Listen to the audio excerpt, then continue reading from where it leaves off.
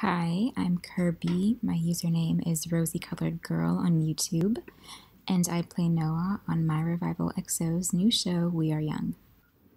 For auditioning for this show, it's been a hot minute, aka about over a year since I really got the part, and I've been very on and off with YouTube, so I always audition for things because, first of all, I love to act, but I don't just pick anything to act for because I do want somebody who's dedicated, somebody who has innovative ideas and creative ideas, and there's not many comedy shows, not many just fun-loving, exciting shows really on the voiceover community anymore. It's more drama and mystery. So I was very excited to be a part of a comedy show and kind of a coming of age, almost not coming of age really, but kind of a daily life, kind of daily struggles, growing up kind of story. Noah is Levi's best friend. He's a little bit not cocky, but definitely confident, definitely funny. He also has a caring side to him. There's a line about him being a person that you can cry on your shoulder to. He wants to see his friends succeed. He helps them with job applications, with asking people out. You'll see a lot of that in the show.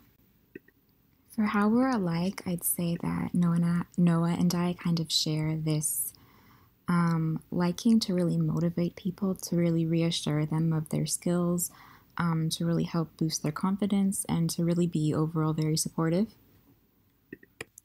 He's also pretty blunt. People can interpret that as being rude or inconsiderate or insincere, but he's very sincere, he's a good friend, and he wants to do the best by other people. We also really have a liking for horror stuff and mysteries, which is my favorite genre, which also happens to be his favorite genre.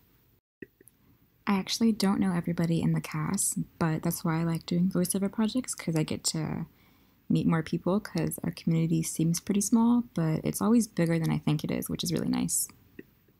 In 5 words or less, I would say the show is a lot of heart, a lot of comedy. How do you think your character will develop? Well, I've already read the episodes, so in a way I kind of know. Without spoiling it, you may think at first that you're not going to get to know a lot about Noah, but over the episodes, he does show a lot more of his personality, a lot more of his caring side, but a lot more of his humorous side, a lot more of his supportive side, which is going to be really, really fun. So he's not one-dimensional. He's a totally good character, and he's very, very interesting. And I think people should watch it because, like I said earlier, this show is not like anything on the voiceover community right now. We have some mystery shows, some horror shows, but nothing really fun-loving, nothing that really can make you sad but also happy at the same time. You can really reflect it to your personal life. I personally really, really love it. I loved reading the scripts. You get so many emotions from it, and it's really fun, honestly, and it's going to be a lot of fun watching it, so I hope you all tune in.